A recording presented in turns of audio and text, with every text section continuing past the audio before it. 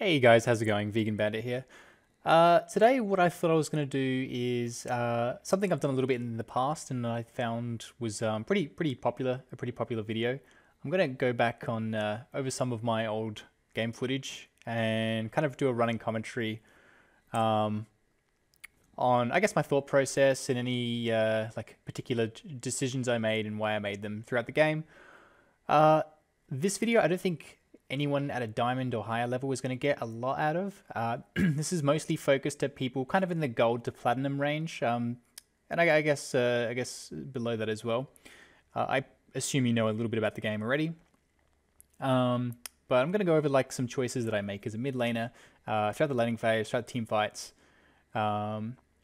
The reason I chose this video is because I did pretty well this game. I think my final score was something like 14-2-2. We did end up losing, but from my perspective at least, I feel like this was some of my cleaner gameplay. It was pretty funny near the end of the game when I was 12-0-2 at one point, and one of my teammates got upset at me for they told me off for KDA padding when everyone else died in a team fight, and I managed to survive. Yeah, no comment. You can be the judge of that, whether you thought I was just having good positioning or whether you thought I was just padding my KDA. Let me know in the comments below what you think, but I think this is some of my finer gameplay. So yeah, without any further ado, let's get into the footage. Just going to put it on hero chase for myself. Yep, I've already done that. And as we go through, I'll be looking at my build and just kind of talking about my thought process. So in this game, I'm against a howitzer as Bellica. That's my matchup. Now, one of the most important things to do in the very first few seconds of the game is look at your opponent and make a decision, especially if you have a card choice between, like, say, Font of Experience or Advanced Evolution. Advanced Evolution, of course, giving you that sustain. If I think the enemy laner is going to poke me a lot, I'll always try and go for that Font of Experience card, because that's going to give me the sustain to stay in lane and keep farming. But I just have, well, partly because Howitzer is kind of mediocre at the moment, but also I just didn't feel like a Howitzer was going to poke me that much, so I just went for the Font of Experience. So yeah, just something to be in line and keep in mind. And when you get to lane, always check your opponent's items. So I can see that he has a rejuvenation potion. So myself having Font of Experience, I'm going to just play really passively. I win out if we don't trade, just due to the item matchup there. So my positioning, you can see right now, I'm sitting up on this platform here on the right. Now the reason I'm doing this is I know my jungler is in my strong jungle on my right hand side, and I know most junglers, I can't see the jungler, but most junglers will start on their left side there. And usually that's where the junglers are going to be. They're going to be either on your right side, your right jungler's going to be on your right side most of the time, and their jungler's going to be on their left side most of the time, so your left side. So you position yourself such that if a jungler comes into your lane to gank you, they're going to have further to go. Now, I did miss my knock up there. I should have waited for the slow to go down. And here, I just stepped a little bit too far forward, not respecting the range. Really not a good mechanical showing there of my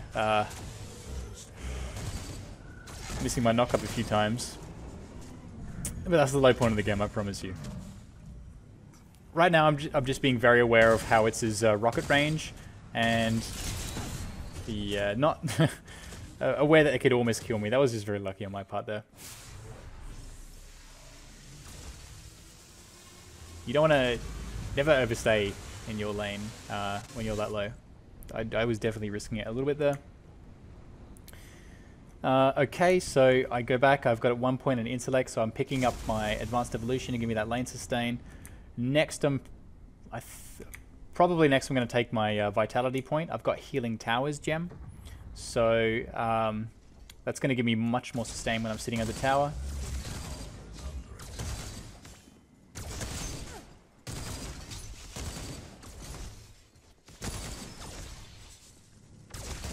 Not much to comment on right now. When it gets to the point of 3 minutes, I did miss it because I had to back, but what you should be doing at odd minutes, on every starting at 3 minutes and every 2 minutes. You're going to want to go set up to contest one of the rivers. There's a couple of things you've got to think about. So, do you know where the jungler is? Do you know where their mid laner is? Where's their mid laner going? Usually the jungler will go for... The enemy jungler will go for the buff on your left.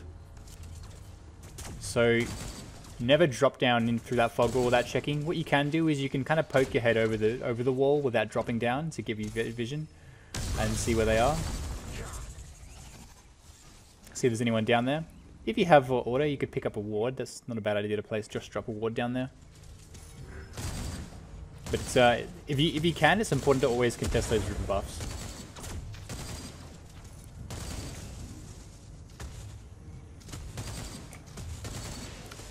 So right now I'm in a pretty big advantage to Howitzer. He used up his Rejuvenator potions, so he actually doesn't have any items right now.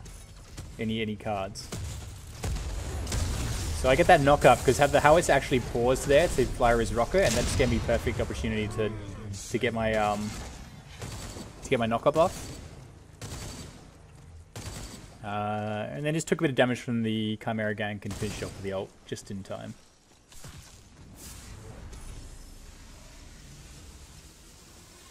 Well, if you kill the enemy mid laner or they die elsewhere or they're just on the other side of the map, it's a good idea to kind of shove out your lane. If you can do so safely, get it under the enemy tower because then they'll just lose a lot of XP by the time they get back, and also it'll take a little bit of damage. You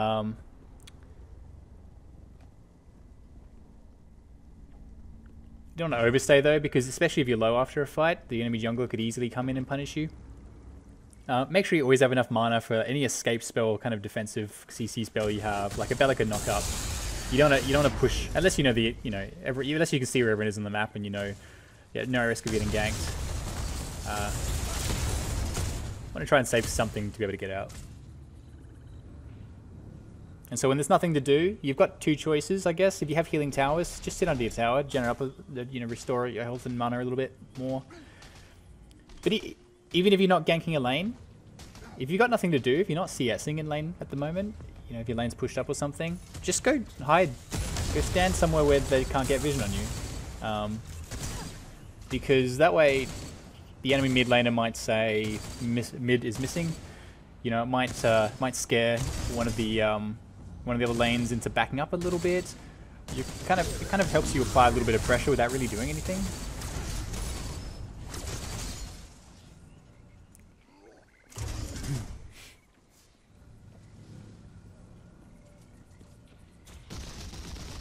So I see the Howitzer is just using his ult to kind of clear. That makes me think he's about to recall, so I'm going to just push the lane back as hard as I can right now. Of course I don't want to go too hard. I don't know where the jungler is. I know he was low just now, but I don't know whether he recalls, so I'm trying to... I probably just don't quite have enough mana to cast a knock up there, so don't want to push out too far.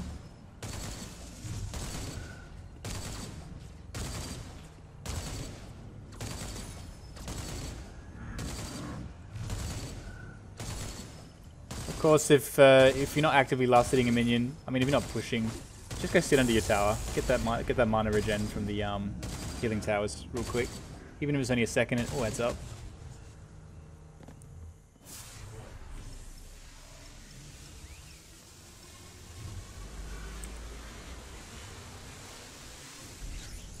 I'm gonna put that layout just on for the just so we can see the map there. Sorry, I'm not sure how to get rid of this bar at the bottom and also see the top right there. Okay, so I actually DC'd for a hot minute there, so this is going to be even better. This is going to be now me playing from a little bit behind, so you get to see my thought process there. The Howitzer has almost double my CS at the moment. He's taken my first tower in the 3 minutes that I was ganked by Epic. So what I got to be mindful of, don't want to push too hard unless maybe I see the Howitzer going somewhere else, or if I'm going to rotate. If you want to go gank another lane, you got to just make sure your lane is pushed up if it's safe to do so. That's me lagging out for a bit there. Awesome.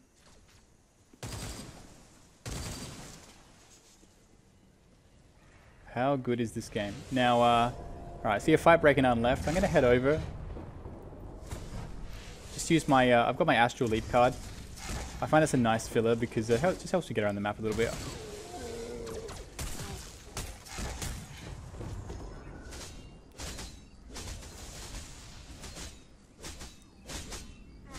So I dropped the drone there. I mean, I did see that I remember seeing that the Grux had no mana. I just wanted to make sure he didn't get any mana from, I don't know, if he had some card I didn't check. But maybe if he had like, you know, if he had like a mana reactor or something.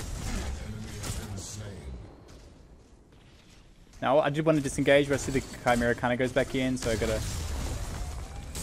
I guess, get back in there and help him out.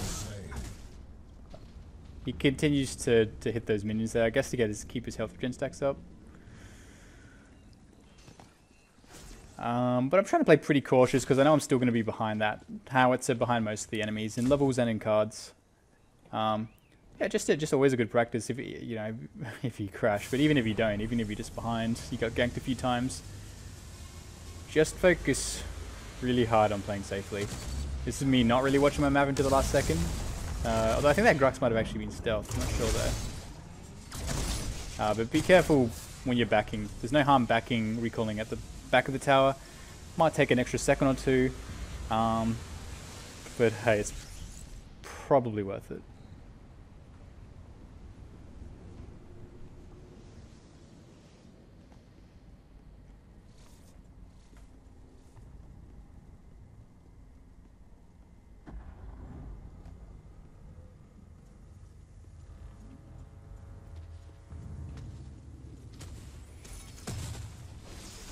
Alright, Quang lands a tether, which unfortunately actually makes me miss my my knock up there by just a millimeter.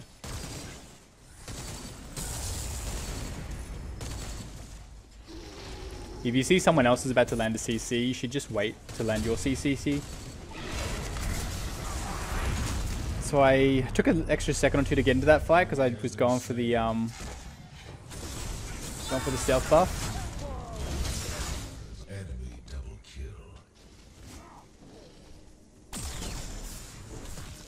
I actually think the replay is kind of bugged out a little bit here. It's not showing up with the deaths on for the enemy team.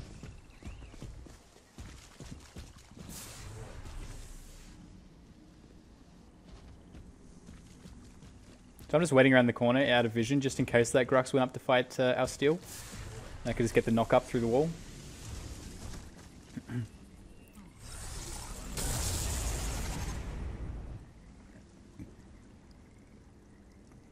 I guess another point is you don't need to, if you don't need to show yourself, again, just stand behind a wall. There's no need to give them vision on where you are if you don't need to.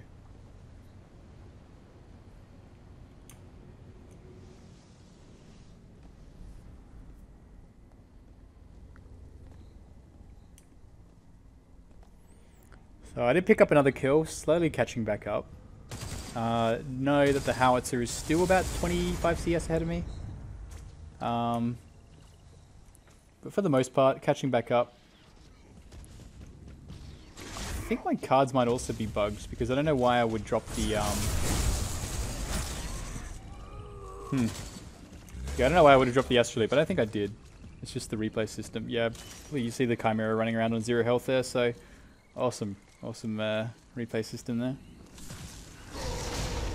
Grux ults to come in, I just knock him up. Make sure we keep our distance here. He's got to, you know, just wait out that kind of ult. He's going to be doing more damage for a little bit, so if you just stand back, he's going to completely waste it. Okay, this is somewhere where you might drop like a drone behind the wall if you can, just so you're going to be getting like decent value.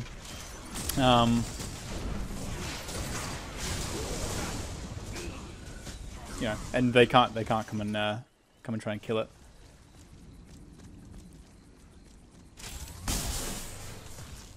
No, I think I was asking for the guys to back off there, which is why I went to mid. Unfortunately, I think they just kept going in. That was when we lost the Chimera. That was never really going to be our fight.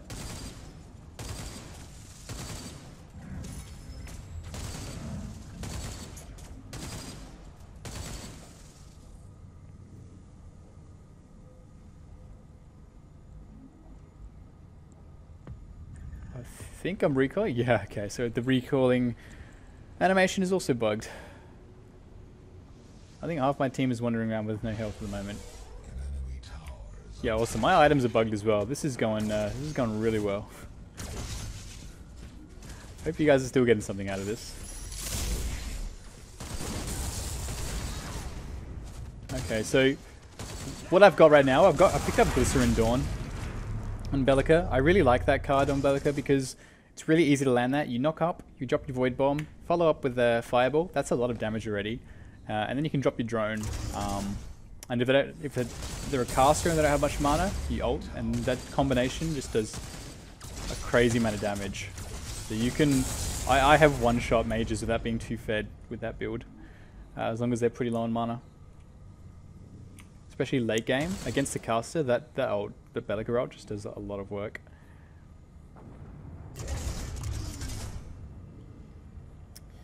So... One thing to be aware of that I think is a very underrated concept. Okay, there's two things here I want to talk about. The first is the concept of resetting. When you're pushing after, say you win a fight, and you know maybe you pick up a tower and inhib, or you pick up Fangtooth or Prime, whatever. Now, you've gotten a big advantage there. But let's say Prime's a little bit different, I guess. But let's say you pick up, I guess, any other like objective. Or you just gotten some kills and you're pushing. Just want to say, you know, make sure you get really good at using the Astral Leap quickly to get out of tight situations there. So this is an example of where I was talking about the drone placement.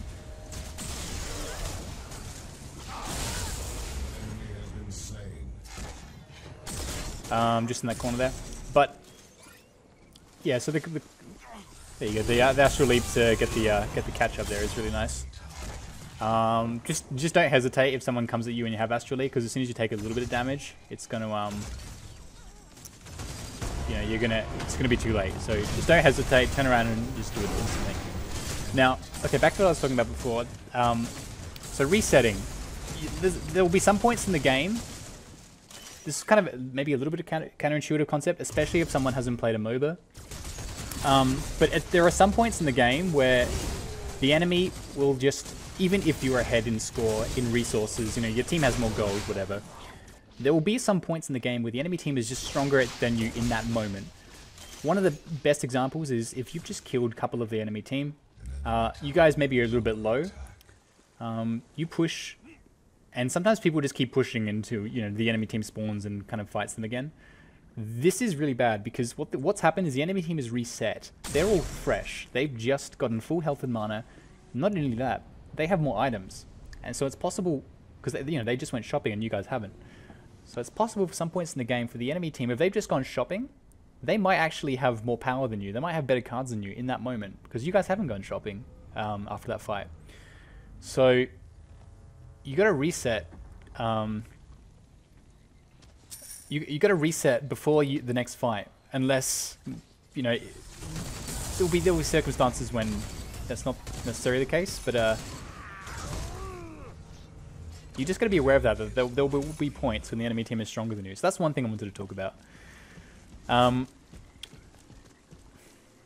actually forgotten the other thing because I've talked about so many things in between. If I think of it, I'll come back to it. But yeah, that's really crucial. So if your team's pushing just too hard, they just want to push until death, push into the next fight. Just maybe ping a retreat a few times, type reset or something.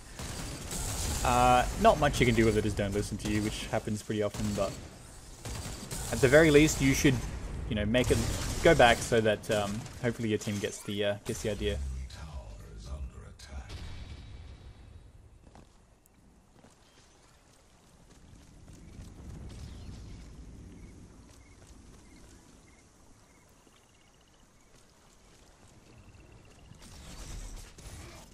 So my thought process there, it didn't really work out because the ward was there. I mean, that was a guaranteed kill by that point. You couldn't see that, but the Zinx was on nothing. So there was no point of me walking up that fog wall, giving the enemy team vision of where I am. Better for me, I mean, like I said, it didn't work because the ward was there, but better for me to always try and keep the enemy team guessing. A MOBA is so much, it's like a strategy game where so much of it is about information. It's an information game in that the more info that you have, And the less that they have, the better for you guys, your team. That's why wards are so important, because you see what the enemy team is, and in a lot of ways that's as important than a bit of extra power, a bit of extra tankiness. On some mages, I actually run order just so I can get wards. Well, not just so I can get wards. Like there will be other items in there that I want, but I'll always try and pick up a ward. Pick up wards, lamplighters if I have order. So not sure what the enemy team is there. I see the jungler. I just instantly turn around and flash. Not going to hesitate. Not going to mess with that. Steel ults in. I don't think that was... It's probably not the best of ideas because yeah, there's 4 of them there. I missed my knock up at the start. So I just wanted to back out, but the Steel I think just committed to the fight. Maybe he thought he couldn't have gotten out by that point, which is okay.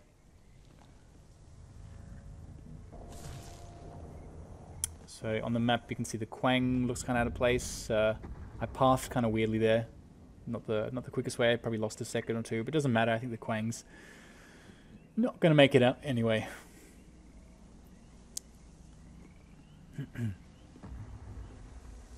Something to get good at is getting a good feel for how long it takes to get from one lane to another, or to get from certain points in the map to another.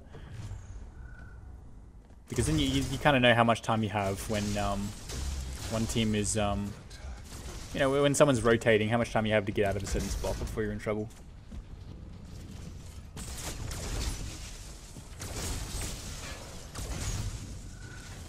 So what I'm going to do is I'll look up, because I actually don't know that off the top of my head. I got a general sense of how long it takes, but I'll look up those numbers and put them in the description just for you guys there.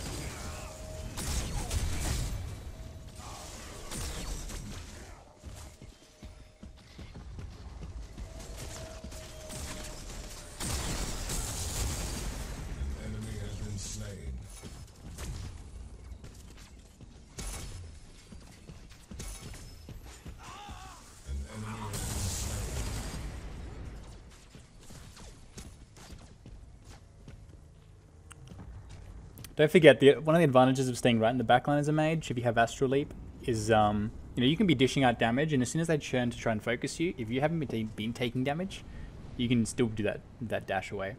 But positioning is one of the most important things. I think, for me personally, it's one of the biggest things that's still, apart from mechanical skill, that's still holding me back from going any further.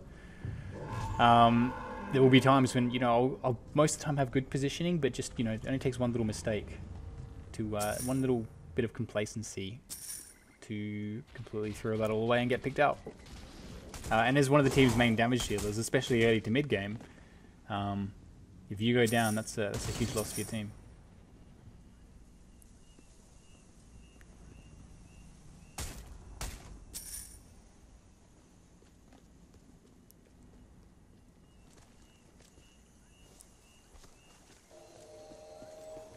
So here, Fangtooth is up. We're kind of positioning around it. Just in a general sense, if your team has the lead, just go for the Fangtooth on cooldown. Like, be there 10 seconds ahead, or start pinging it 20 seconds before it spawns.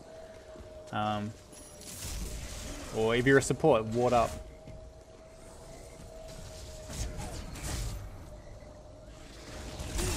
This is kind of a weird fight. They're all in there fighting the Yin. I don't really want to get in there because I know I'll get picked off. Kind of on the side there.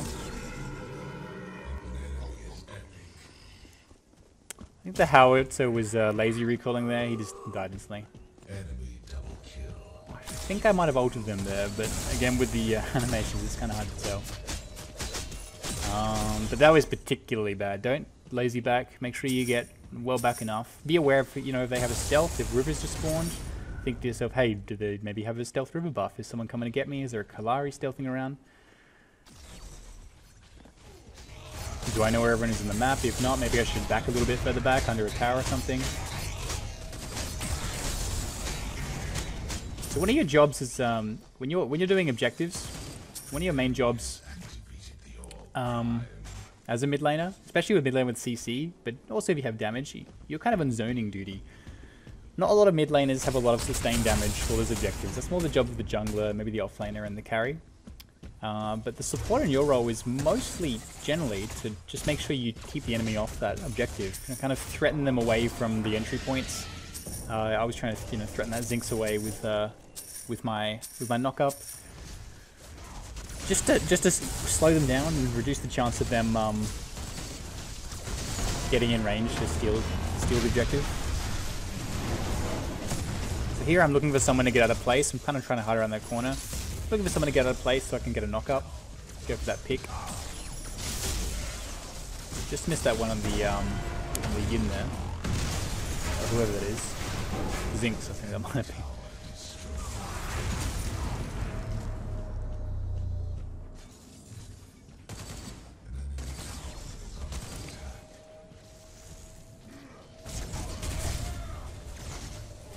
I think my score must have been completely bugged out by this point as well, because I had way more kills than the two.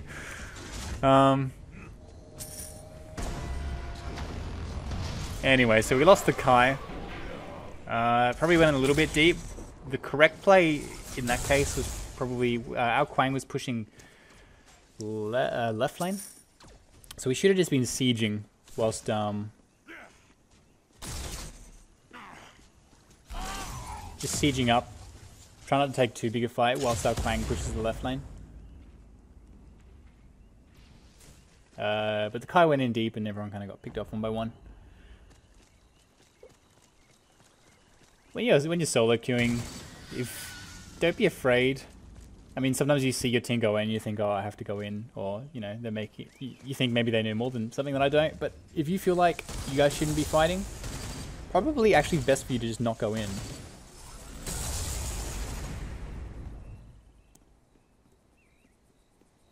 There will be times when, even if you disagree with the call of going in, it's still better to follow up, just so your team isn't alone. But if they're going into a ridiculous situation, then, I mean, just don't go in, honestly.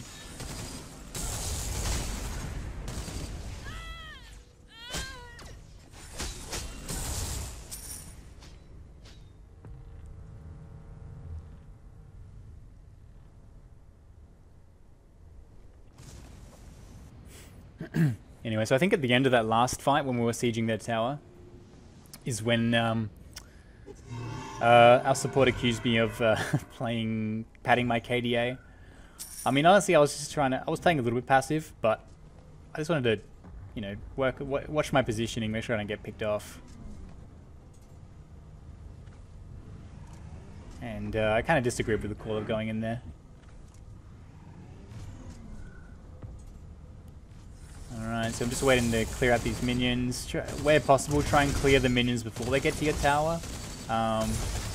This one wasn't too bad. So I let the siege minion get under tower, which isn't a big deal, but if you can kind of delay them until your minions get there to catch them, because the siege minions are going to be hitting your tower if they're under your tower, no matter what else is there.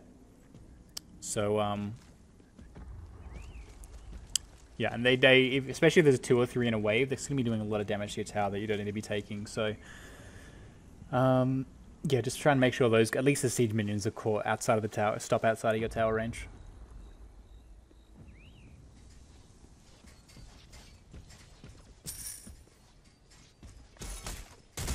Alright, letting my jungler go in, the support go in first because he's tankier. I'm trying to stay well back. Be aware of what kind of spells the enemy team has, whether they have any like ranged CC. If they have a hook, make sure you know the range of that. Sorry, like a Raptor pull. Make sure you know the range of that and just stay out of it. If they have a Howie knockback, like the mine, stay out of that range. For almost all kind of mid laners, your job is not to be the front runner. Your job is to wait back, do damage safely, apply some CC, apply some crowd control, get some stuns off, and stay alive. Probably the only role that I would trade my life for is I'd trade my life gladly for a carry if they're doing well.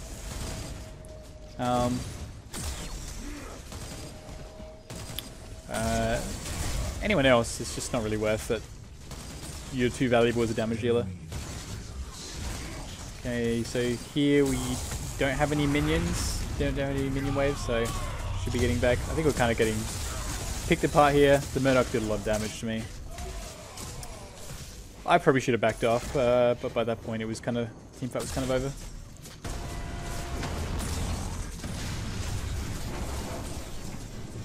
That was actually my first death of the game, I'm pretty sure.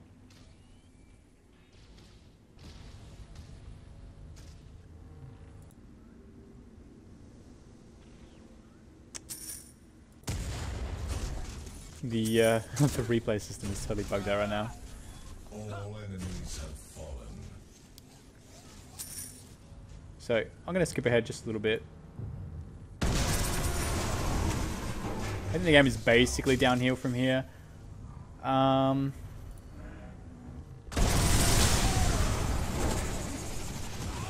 gonna trip back just a little bit. So they're sieging the tower here. I see an opportunity to get a knock up and some damage on that Murdoch, but it's, you know, after I've done that, I kind of want to back off a little bit.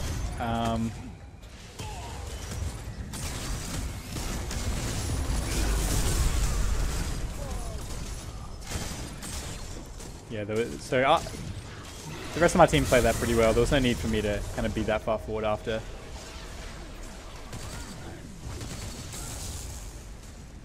Again, it's just trying to play right back. Be very aware of their potential to turn that around.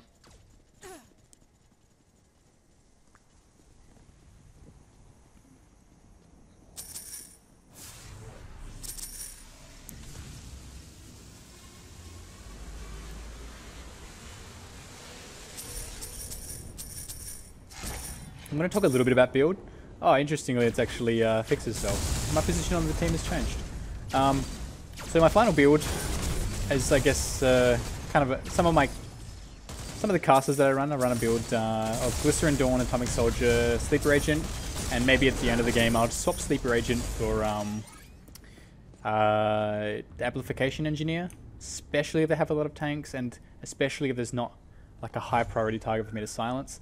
If they had a Gideon, I would keep the silence. I would keep the Sleeper Agent so I could silence him out of his ulti. If they had maybe like a Fae, someone who does a lot of damage that would get up close to me. But I'm not too worried about the howitzer, so realistically, endgame I'd probably want to switch out that Sleeper Agent for Amplification Engineer.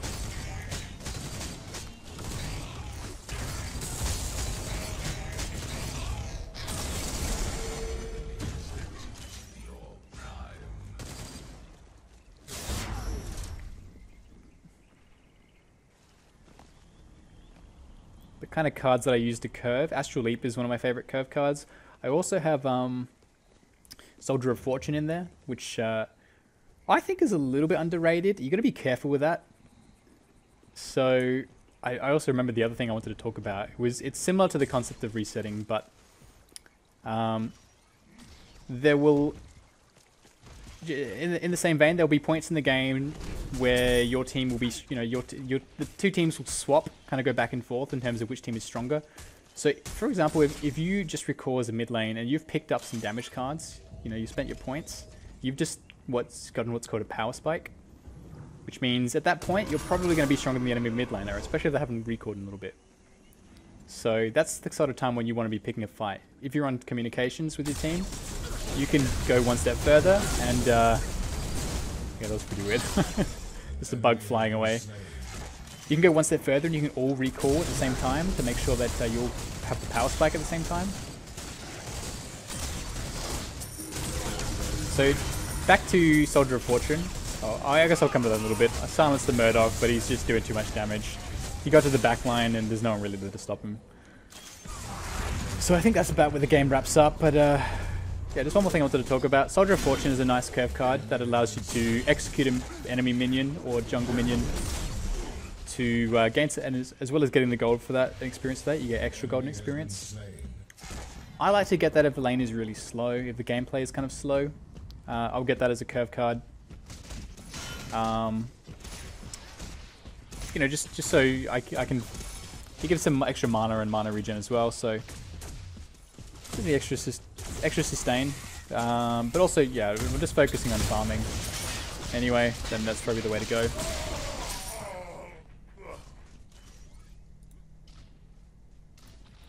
It's even letting me watch that playing at the moment. You want to be careful of that though, because what that means is compared to something like Invader Mage, you're going to be a lot less strong at that point of the game. So that's when you don't want to be picking up fights, ideally. And the other way to look at it in reverse is if something like an objective like Prime is coming up, or you think your team's going to want to push, or the enemy team is pushing your lane, you're probably going to want to grab something more damaging instead. Like you're probably going to want to swap those items out for something that gives you a bit more of a damage power spike. So that's a battle I wanted to cover. So sorry about the bugs. I made it a little bit harder to comment on things. As you can see, I ended up 14-7, accused of stat padding. Let me know what you think. If you think that was fair, or yeah, I hope you guys enjoyed the gameplay. I hope you got a little bit out of it. If you have any questions, definitely put them down in the comments section below. Especially anything relating to mid laning, anything maybe support related is the other role I play. But hope you guys enjoyed, and please like the video, subscribe if you enjoyed it, want to see more Paragon stuff. And yeah, stay tuned, and thanks for watching. I'll see you guys next time.